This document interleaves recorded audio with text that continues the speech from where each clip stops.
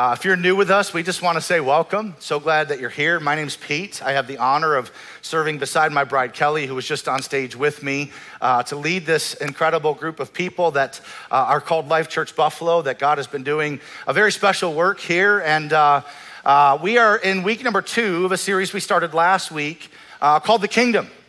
And if you have your Bibles, I want to encourage you to go ahead and grab those and turn to Revelation chapter 21. We are going to be there in just a few moments. And while you're turning there, kind of let me give you an update and recap of what we covered last week. We said that really from cover to cover, from Genesis to Revelation, the kingdom of God is one of the main themes, if not the main theme, in the overarching story of Scripture. And it was the main theme of all of Jesus' teachings when he walked this earth as well. Last week, I also gave you Matt Chandler's definition or description of the kingdom using those 3 D words. We're going to continue to use that language throughout the series. I think it really helps us wrap our heads around the different aspects of what is involved in the kingdom. And the first word was dwelling, that God in the beginning created a space in which his unhindered, unfettered presence could dwell with God's people, that our souls were designed and created for that. That God with us is the overarching story of Scripture. That the kingdom of God is about the presence of God dwelling with the people of God. But then we also talked about dominion, that in Genesis 1, we see God give what's called the cultural mandate to fill the earth and subdue it, to take dominion and exercise God's dominion as image bearers and viceroys over creation. That you and I have, just like Adam and Eve in the garden and like the disciples at the Mount of Ascension, been tasked by God to expand his kingdom, to bring order to chaos and light to darkness. But then we also talked about the kingdom being a dynasty, that you and I have been invited, adopted, and grafted into this eternal dynasty of King Jesus as a royal priesthood that will one day rule and reign with King Jesus forever. This is a very condensed and somewhat oversimplified way to define and describe this broad, complex topic of the kingdom of God. That in Genesis 1, God created and established the kingdom until sin enters the picture in Genesis 3, and the kingdom kind of descends into chaos. Our dominion is misused and abused, which leads to corruption and violence and death. And so Jesus then shows up announcing the good news that he was sent to proclaim that the kingdom of God had come near. But not only that, we see this promise repeated throughout the Scripture, both Old and New Testaments, that the kingdom of God was going to one day be remade and reestablished. We also talked last week about how one of the reasons we have such a hard time understanding the kingdom is because of the sometimes confusing language that surrounds it when we read about it in Scripture. There's this element of it being here and there, it being now and then, it being inside of us, but also outside of us. And so what I want to do today is look at the aspects of the kingdom that are not so much about the here and now and in us, but look at the aspects of the kingdom that will be here soon. And I say soon because Jesus said it's coming soon. And if he said it soon, I can say it soon. Now the problem for us is that we have no idea what soon means to a God that stands outside of space and time. It's been coming soon for 2,000 years. So I want us to kind of lift our eyes at what's coming, and I want to frame that around hope. And here's why, because what you place your hope in is directly tied to your experience of joy. If you put your ultimate hope into things that cannot bear up under the weight of that hope, then you will ultimately experience a whole lot of anxiety and anger, which will lead to you controlling and manipulating people and things, which ultimately is not good for human relationships. Anxiety and anger leading to control and manipulation, how many of you know is not a recipe for the good life? For deep relationships, for soul-satisfying experiences. No, it is what is the cause of so much destruction and heartbreak and conflict. If you place your hope into things that cannot bear the weight of them, you will ultimately, the chances that you will experience anxiety and anger leading to control and manipulation is really, really high. Let me give you just a few examples of where we see that playing out, where we have kind of misplaced our hope. And the first is in marriage. A lot of people, singles sometimes, have this idea or this thought that's perpetuated by culture that if I could only get married, if I could only find Mr. or Mrs. Right, then I'll be happy, then I'll be fulfilled, then I'll find my purpose. You're putting a lot of hope in some perfect person to come in and kind of Jerry Maguire your life and complete you. Can I just tell you that they won't? They won't. Married people don't agree with me too much on this. In a lot of ways, you get married and that person will make a lot of things in your life more difficult. They were never meant to complete you. Only one can. His name is Jesus. And if you're single and you've put your hope here, you will paralyze yourself. And listen, God is not waiting for you to be married to call you into something significant. We've got to fight against this lie. You do not have to wait for some person to come in and complete you for you to step into God's call and will and purpose for your life. And if you are married and you've kind of bet your life on marriage being the thing that's gonna help you make some sense of your life, you're likely already beginning to feel the weight of disappointment that may be leading to some anxiety and anger and leading to control and manipulation. This is a place where I think we get this wrong in the church sometimes. Listen, don't get me wrong, marriage is a good and beautiful thing from God. Like the Bible says, he who finds a wife finds what is good, right? And I've certainly experienced that to be true in my own life. Scripture says that marriage should be honored by all. But I would add this, honored but not idolized. And I think in the church, especially here in the West, we have idolized marriage in the church and have made it the goal and pinnacle of the Christian life that everyone is supposed to aspire to. Not everyone is supposed to be married. Marriage is one of the things that's created by God to help us fill the earth and subdue it. And for those who are called to it, marriage is a tool that God uses to make us holy more than he does to make us happy, as our spouse is supposed to be a person that helps us fulfill our kingdom calling and assignment. But singleness is not a lesser call than marriage. Jesus and the Apostle Paul were single. Some could argue that singleness is actually a greater call than marriage because it allows you, it enables you to live a life of undivided devotion to Jesus. If you're married, you're divided. You've got to give some of your attention and time to caring for and providing for your spouse and doing all of that, whereas the single person doesn't have to. They can just be all in on Jesus. So marriage, as awesome and as beautiful as it can be, is one of the places that we misplace our hope. Another place that we do that is with our kids. Listen, children are a blessing from the Lord. Scripture says that. Being a dad is one of the highest callings of my life. But a lot of people see their kids as the ultimate hope for their meaning, their purpose, and their reward in this life. Kids can be one of the ways that we bring kingdom influence to bear in the world that we live in. But listen, y'all, kids make terrible gods. They're wild. We were never meant to put our ultimate hope in having kids or in having good kids. Don't hear me wrong. Wanting kids is a good and right desire. It's just a terrible ultimate hope. Third place that we misplace our hope is in our work. Tell me that we don't, in our culture, place our hope for fulfillment in work. Oh, if I could just get to this level of the organization, if I could just get to this position, if I could just make this much money, then I'll be happy, then I'll be somebody. Terrible place to misplace our hope. And a fourth thing that we misplace our hope in is in politics. And specifically in the person who occupies the Oval Office. Listen, y'all, with the election just a couple weeks away, many Christians are shouting that the only hope for America is if the right candidate gets in office, and they are losing their minds with anxiety at the fear that the wrong person might get in. And listen, this happens on both sides of the aisle, where one candidate is viewed as the devil while the other achieves some messianic type status as being the person who will defeat evil on the other side.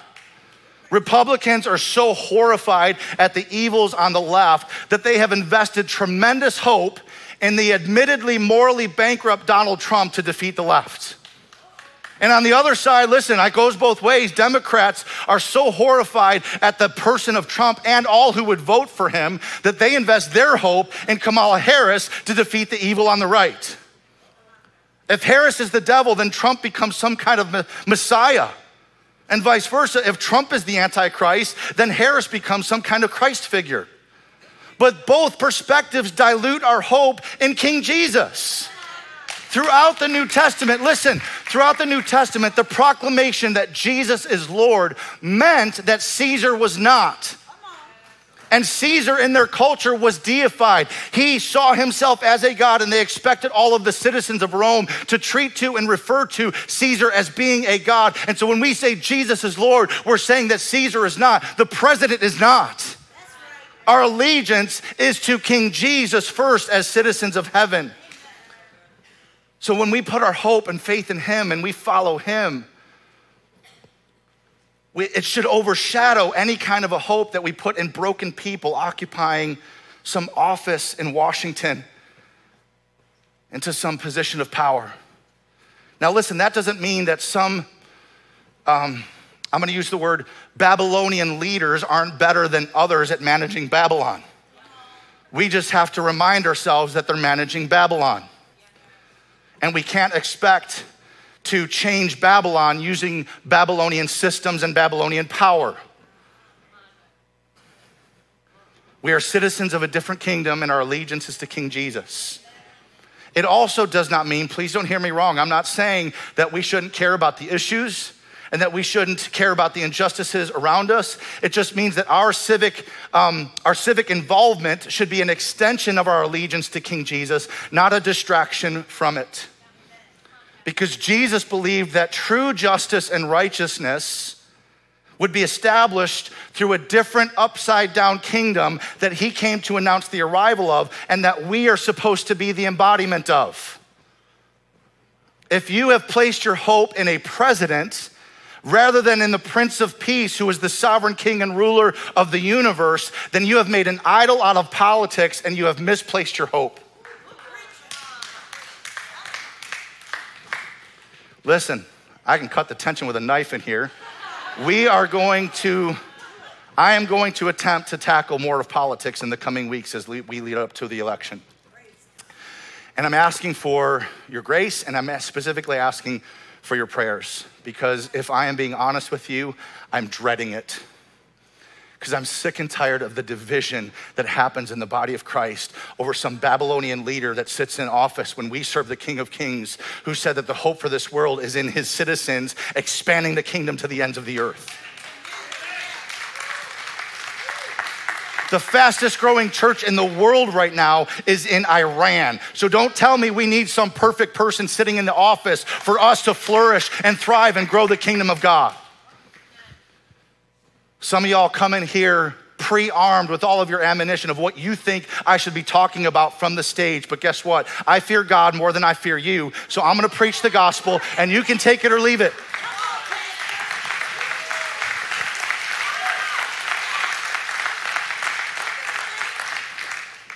It's gonna get spicy in here.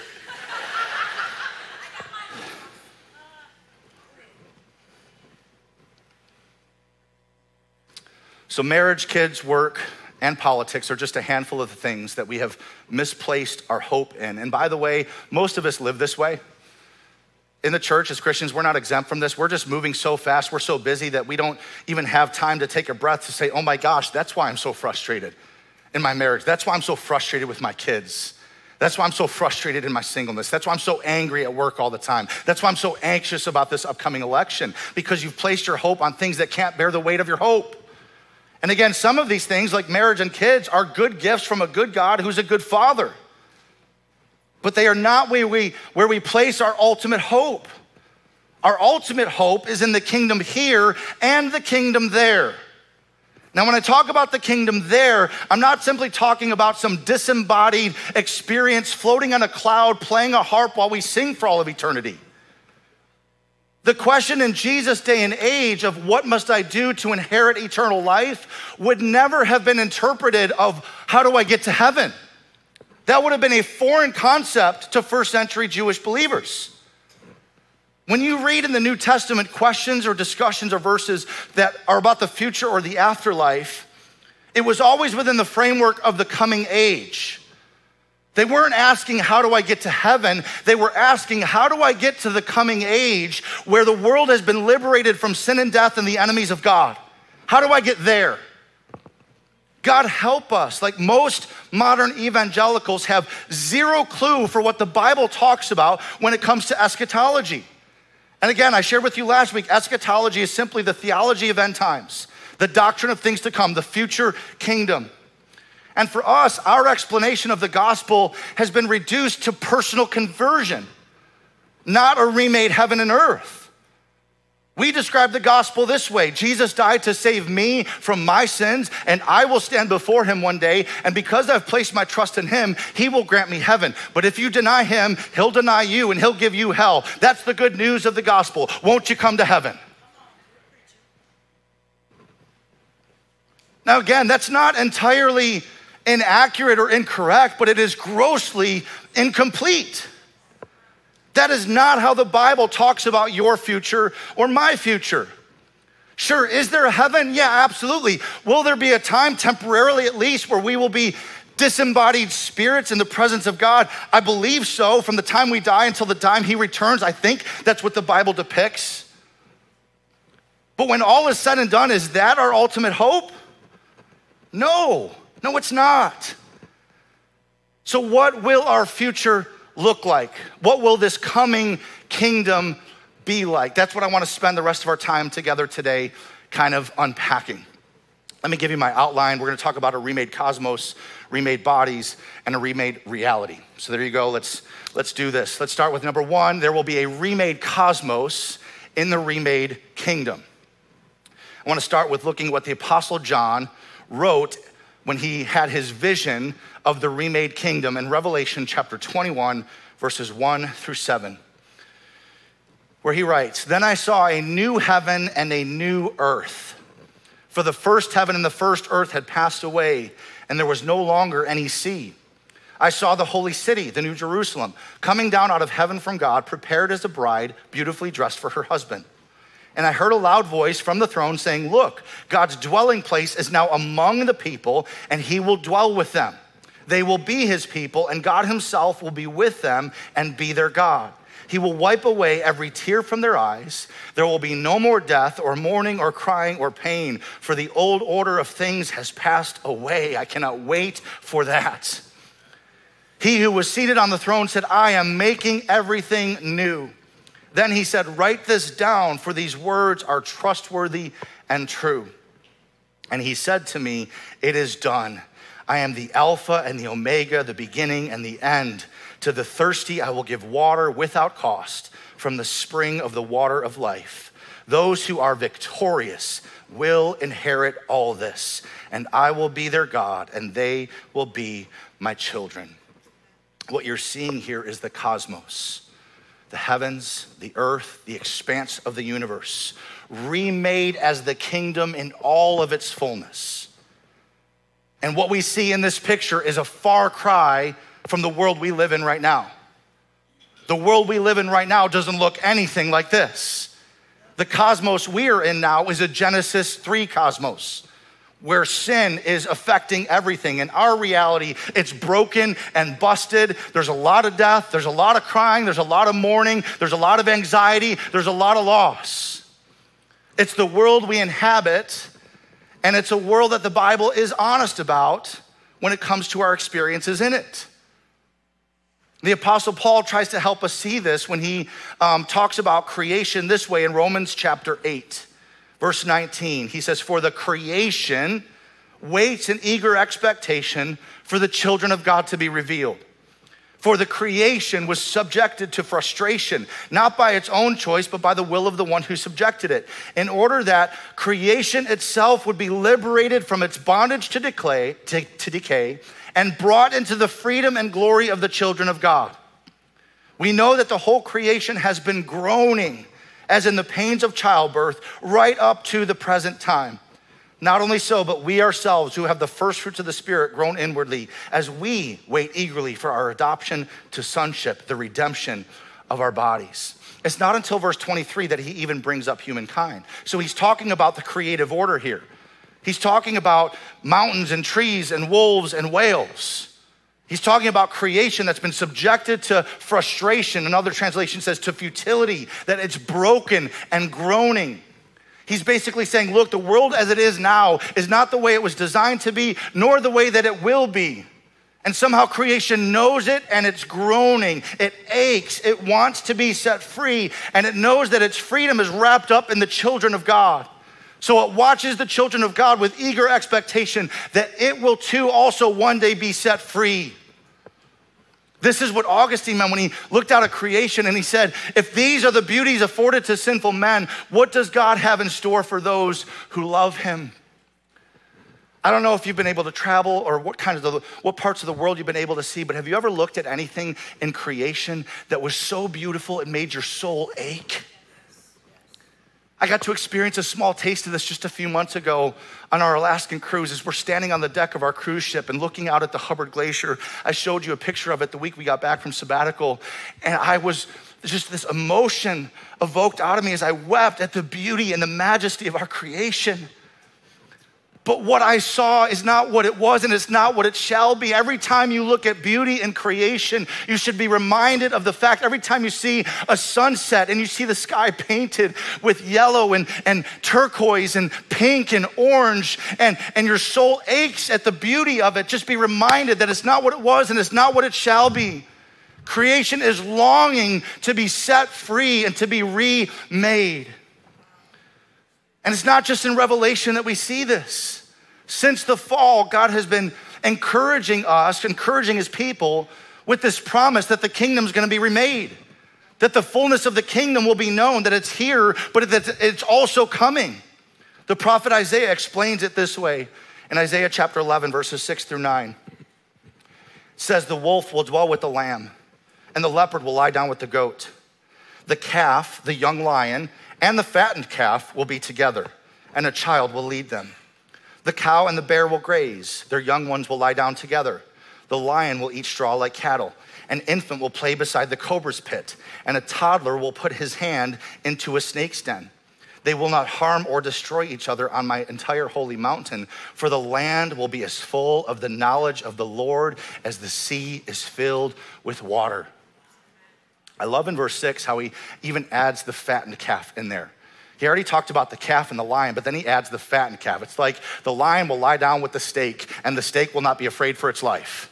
Like what is he doing there if the calf is already mentioned? But he's basically saying, look, even the most succulent temptation that a lion could ever want will be there, and he won't even be tempted for it because it will be as it's supposed to be. The kingdom remade. Do you see what we have coming? It's not disembodied and it's not in the clouds. It's not some ethereal spiritual experience. It's children on the ground playing in the dirt with cobras. And the cobras won't have their mouths glued shut. They'll be there. They're just not gonna strike. This is what was meant to be. This is what is coming when all things are remade. And this is what Christ's blood has purchased. Thomas Rouse says it like this. He says, the coming of God's kingdom in its fullness, the triumph of God's justice that would vindicate all those who suffered injustice or persecution, binding up their wounds, wiping the tears from their eyes, and raising them to life eternal with Christ. All creation will join in this celebration, participating in Christ's victory over sin and death. There will be a new heaven and a new earth set free from corruption and slavery, subject finally to God, who would be all in all. It's a remade cosmos. It's not you floating on a cloud, playing a harp and singing. It's all things remade. That's the remade cosmos. Number 2, we will have remade bodies in the remade kingdom. Listen, this body that you and I live in right now is wholly inadequate for this event. And the good news is that what we are wearing, this is not what we're gonna be wearing for this affair, because this has a different purpose, which the Apostle Paul talks about and writes about in 1 Corinthians 15. This is a remade body for the remade cosmos. Look at verse 35. But someone may ask, how will the dead be raised? And what kind of bodies will they have? What a foolish question. Now, I just gotta be honest with you. I think Paul's being a little bit harsh here. Like, I don't know if he's having a bad day or what, but like, these are good questions. I have these questions. Many of you have these questions. Like, when we're resurrected, what's it gonna be like? Like, will we come back in our prime, or are we gonna look entirely different? Am I gonna be resurrected as a 24-year-old or as a 44-year-old? Like, what kind of body will we have? Like, what's it gonna be like? I think that's a great question. And Paul responds to that question like, what a foolish question. Whatever, Paul. He goes on to say, when you put a seed into the ground, it doesn't grow into a plant unless it dies first. And what you put in the ground is not the plant that will grow, but only a bare seed of wheat or whatever you're planting. Then God gives it the new body he wants it to have. A different plant grows from each kind of seed. Verse 42, it's the same way with the resurrection of the dead. Our earthly bodies are planted in the ground when we die, but they will be raised to live forever. Our bodies are buried in brokenness, but they'll be raised in glory. They're buried in weakness, but they'll be raised in strength.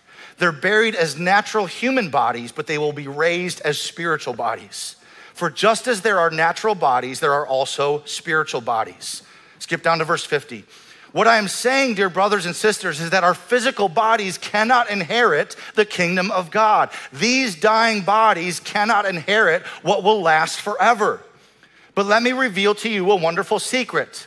We will not all die, but we will all be transformed. It'll happen in a moment, in the blink of an eye, when the last trumpet is blown. For when the trumpet sounds, those who have died will be raised to live forever, and we who are living will also be transformed. For our dying bodies must be transformed into bodies that will never die. Our mortal bodies must be transformed into immortal bodies. Then when our dying bodies have been transformed into bodies that will never die, this scripture will be fulfilled. Death is swallowed up in victory. O death, where is your victory? O death, where is your sting? Now, a couple things about this passage. First, the body that we have right now, this physical body, is perishable, and it will be planted in the ground like a seed. We have been built for a fallen world at this point. Like my skin, your skin keeps out viruses and bad bacteria. My liver needs to filter out toxins from my blood. I have adrenaline for fight or flight. I have all sorts of responses and defense mechanisms that are built into me to keep me alive in a fallen world that I will not need in glory. So much of our physical body right now is meant to keep us alive in a Genesis 3 world. But in the kingdom to come, in the new heavens and the new earth, we will not need that energy that we use to defend ourselves here, because there it'll be given over to praising God and ruling alongside King Jesus forever. So this thing has to go into the ground because this thing is perishable. Now, he doesn't give us a whole lot of details, but what he does say is that what is raised will be imperishable. It will never die, which means there'll be no more cricks in the neck in glory. No more bad backs and bad knees in glory. It'll be imperishable. And to that I say, the older I get, yes, Lord Jesus, please. I cannot wait for that. When this happens, when we get our imperishable bodies, it says death will be mocked. And what a great day will that be? Where, O death, is your victory? Where is your sting? When we get to stand over death and say, what you got now? What you gonna take from me now? I got an imperishable body. You got nothing. Where's your victory, O death? Where's your sting? What will that look like? I don't exactly know. But in the Gospels, we can read that the disciples, that after Jesus was resurrected, he invited the disciples to touch the wounds in his hands and stick their hands in his side, so there was matter to it. We know that Jesus ate real food with his resurrected body. He appeared places, which I'm kind of really excited about in the coming kingdom. Like, that'll be pretty cool. Like, what we get to do with our resurrected bodies is not specifically laid out for us. It's all conjecture at this point, but here's what I can see. Whatever you imagine it to be, it'll be better. Some of y'all are like, man, I really hope we get to fly in the kingdom. Awesome. Like, whatever you think it is, it's gonna be better than that. Some of you are like, I hope I get to, whatever it is, I think God looks down at us and like a kid coloring a picture. It's like, oh, isn't that cute? That's so nice. Like, whatever you imagine it to be, it's gonna be better than that.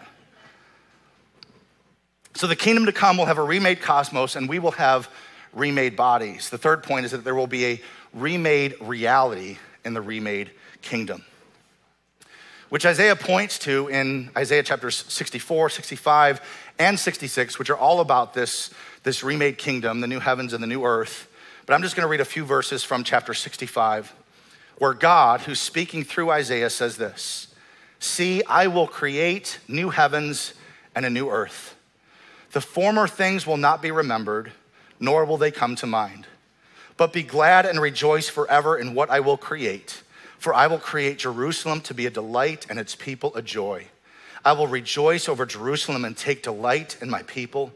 The sound of weeping and crying will be heard in it no more. Never again will there be in it an infant who lives but a few days, or an old man who does not live out his years. The one who dies at 100 will be thought of as a mere child. The one who fails to reach 100 will be considered accursed. They will build houses and dwell in them. They will plant vineyards and eat their fruit. No longer will they build houses and others live in them, or plant and others eat. For as the days of a tree, so will the days of my people be. My chosen ones will long enjoy the work of their hands. They will not labor in vain, nor will they bear children doomed to misfortune. For they will be a people blessed by the Lord, they and their descendants with them. Before they call, I will answer. While they are still speaking, I will hear. The wolf and the lamb will feed together, and the lion will eat straw like the ox, and dust will be the serpent's food. They will neither harm nor destroy on all my holy mountain, says the Lord." This is a picture of what's to come when the kingdom is visible in all of its fullness. And while I'm not going to pretend like I understand everything that's recorded in this prophecy, I do want to highlight just a couple of things. And the first one is that it says the former things will not be remembered or come to mind. Now, scholars are kind of split over exactly what this means. Are we not going to have any memory at all of our original life here in this fallen kingdom? I don't really know. I can tell you what I think it means, and let me be clear, this is my opinion. This is not a statement of truth or doctrine, so you can take this or leave it. I don't know that I necessarily believe that it means we won't remember the former things. We won't remember hard or difficult things that we walked through here as much as we'll be able to see it the way the Lord saw it. There's been some things in my life, some hard and difficult things that I've walked through that I can look back on now with gratitude and joy, knowing what God was able to do in me and through me because of it. And so I think when that day comes, I think that we'll be able to, there's a whole lot of mystery to this. I don't understand all of it. There's been some things like some gut-wrenching, heartbreaking, what in the world are you doing, God, moments in my life that when that day comes, I think I'll be able to look back on and realize that Jesus pulled me into his presence because of that trial, that tribulation, that suffering, and he accomplished his purposes in me through it, and I'll be able to see it the way he saw it. That's just my opinion. I don't know if that's actually what it means. But I just think that if we could see things that happen in our lives, the hard and difficult things, the way Jesus sees them, unlike the times now where we're in the middle of this broken and fallen world and we're sometimes blinded to what in the world God could possibly be doing in this hardship, I just think it'll be different in the kingdom to come where we'll have eyes to see the way he saw. He also says here that there's no more weeping or distress, which is awesome because it means there's nothing to worry or be anxious about. Anxiety and worry are not a part of the coming kingdom. How much of our energy today goes into being anxious and worrying about tomorrow? How much of our joy today is robbed because we spend so much time worrying about tomorrow? In the kingdom rebate, there'll be nothing to be worried about. There'll be nothing to be anxious about. Listen, I have a wife, 3 kids, a church I'm trying to lead. Y'all think I don't worry about stuff? Every day I'm dragging stuff into the presence of God saying, I don't know what to do about this. I'm worried about this. Will you work in her life? Will you work in his life? God, I don't know what decision to make in the church about this situation. God, will you lead me? I'm dragging all of these hard, bad compulsions that I have into the presence of Jesus, asking for grace and peace and hope in it. You and I live in a fallen world where we're living in this tension, where we're constantly wrestling with these things, dragging them into the presence of Jesus, but in the kingdom remade, that wrestle won't even exist anymore. And isn't that good news? Listen, I don't know how your walk with Jesus is going, but in my walk with Jesus, I am constantly dragging fear and worry and anxiety and bad compulsions into the presence of Jesus and asking him to grow me and mature me and give me strength to face it and go through it. I thought I'd be farther along 40 years into following Jesus than I am right now. And it's not a bad or evil thing to wrestle with compulsions. It's actually a mature and godly thing to drag those compulsions into the presence of Christ by the grace of God. But in the kingdom to come, there won't even be a wrestle. The compulsions will be gone, whatever they are. Do you have a compulsion towards anger? Do you have a compulsion towards lust? Do you have a compulsion towards selfishness? A compulsion towards worry? Whatever it is, it's gone. Prone to depression, it's just gone. You won't have to fight it anymore. It won't be there. And that alone makes me go, even so, come quickly, Lord Jesus. I long for that day. He also says, and this is important, that there are real homes and there's gonna be feasting going on. Amen. The food lovers in the room said amen. We need to get this. What we have traditionally called heaven, that the Bible calls the kingdom, is not ethereal. You won't be flying around in the clouds. We'll be in houses. We'll feast together in the same way that Jesus' resurrected body ate real fish. We'll be embodied creatures in a new heaven and earth with new bodies that'll never die.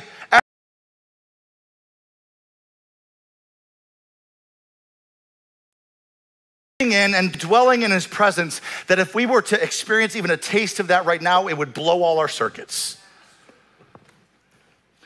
Lastly, I want to point out that he says we will work without toil. Some of y'all have a wrong view of heaven, the kingdom of God. Like you think it's an eternal retirement where you just get to kick your legs up and do nothing for all of eternity. No, we're going to work without toil. We're going to enjoy the fruit of our labor. We're going to rule and reign alongside King Jesus. So again, this idea of playing a harp and singing songs is just silly. It's not true. It comes from this escapism mentality that has us jettisoning this world while this one gets blown up into nothing. And I just don't believe that's what the Bible teaches. I don't. I believe it teaches that this world will be remade and purified, and we will be on it, living in homes, working without toil, feasting, joy, life in his presence forevermore. Dwelling and dominion remain while we are in our dynasty. This is the kingdom remade. So let me just lay this before you, church. The Christian life, in my opinion, is one where we are supposed to live towards that day with all of our heart, soul, mind, and strength. I want to, and the Bible calls you and me to live towards this day. I'm not living towards the day when I get to retire. I'm not living towards the day when I get to be an empty nester. I'm not living towards the day when I have grandbabies. I'm not living towards the day when you fill in the blank. I'm living towards this day. The kingdom remade, and every day I'm closer to it. And this roots me in a kind of discipleship that enables me to not lose heart when my compulsions feel like I'll never beat them, because I will and you will. It doesn't matter what they are. This is what's coming for us. So let's turn our face towards it and let's not forget about it, because the days can be difficult. Life can be hard. Loss is real.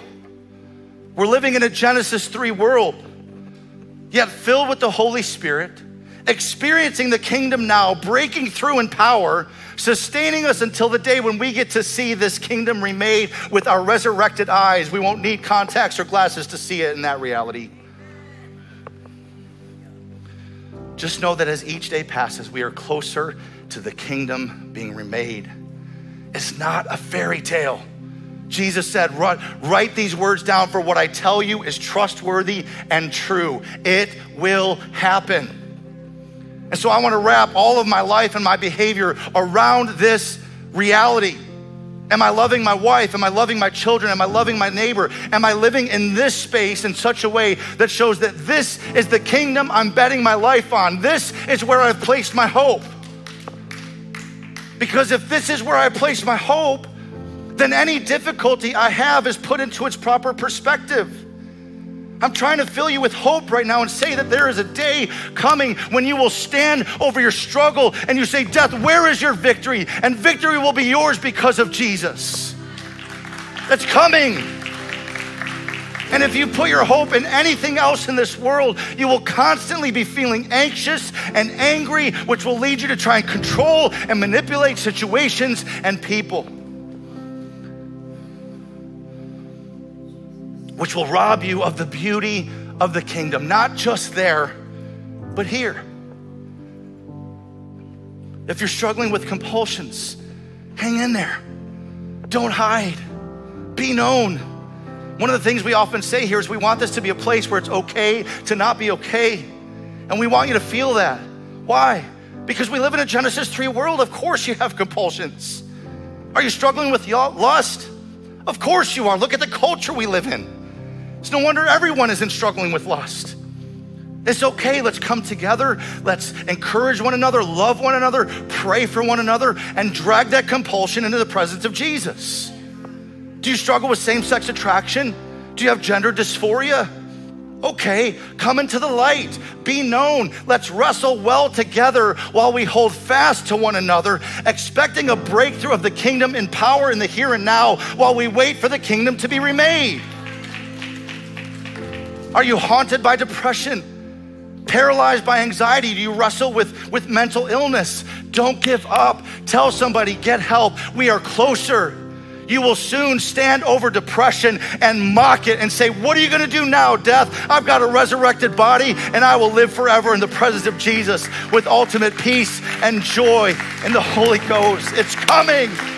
I can't wait for it. Where have you placed your hope? Is it in this present reality, or is it in the coming kingdom? Do you even know where you've placed your hope? We live in a culture that's moving so fast that the quiet that's needed for us to even honestly evaluate why we're so anxious and angry all the time isn't there. We can't properly diagnose ourselves to say, like, I pray that God's Holy Spirit would kind of slow us down to help us realize, oh, that's why I'm so frustrated in my marriage. That's why I'm so frustrated with my kids. That's why I'm so controlling and manipulative. It's because I've placed my hope in things in this world, which were never meant to be able to bear the weight of my hope. If you've put your hope in something that cannot bear the weight of your expectations, all you'll experience is anxiety and anger leading to control and manipulation. But your King wants so much more for you than that. Life in the kingdom is full of joy and peace in the Holy Ghost. And so just like we did last week, I mentioned to you that we want to take communion as a church family every week of the series to kind of root us in the reality of the kingdom that we are a part of. And so if you received one of these on your way in, go ahead and grab that right now. If you did not receive a communion cup when you walked in, go ahead and raise your hand right now and leave it up until one of our ushers finds you and hands you a communion cup.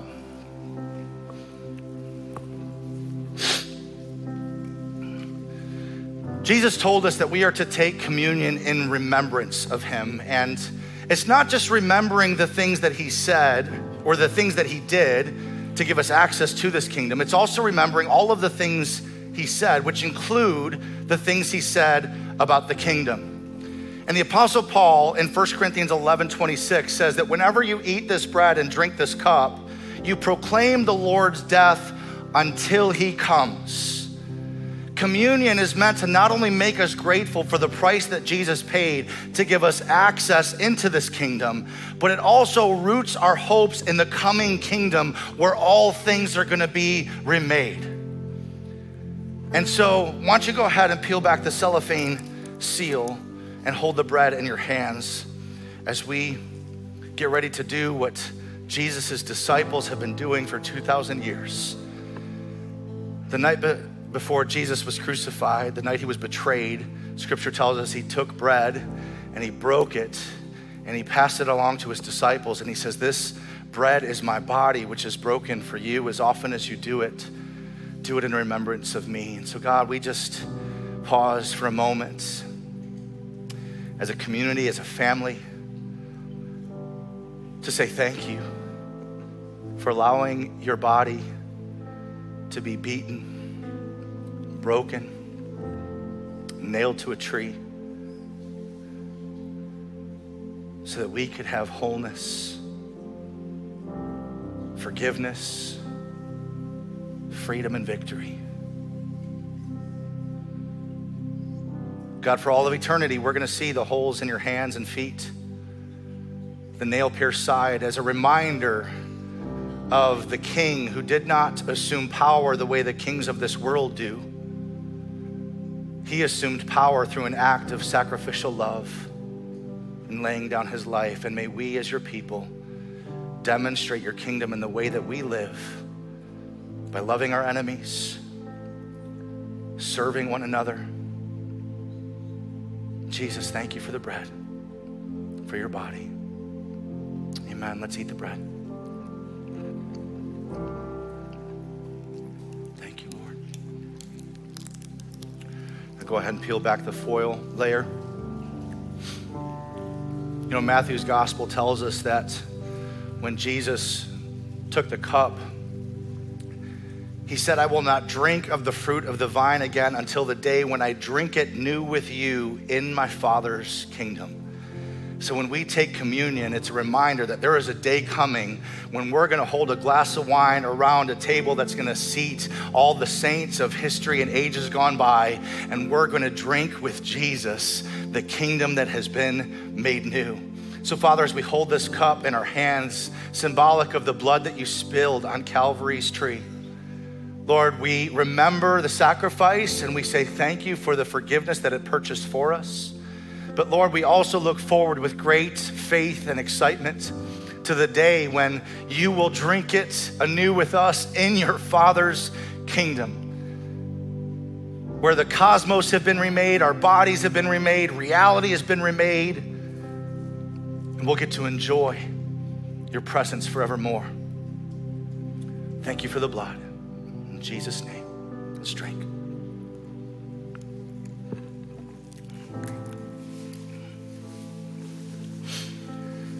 Heavenly Father, I just pray you seal this moment in our hearts. I pray that you would continue to lead us into all truth, that your Holy Spirit would teach us about this kingdom that is here now, but is also coming, and that we would live our lives in such a way, Lord, that it honors the sacrifice you made. It embodies the principles and values that your kingdom are all about.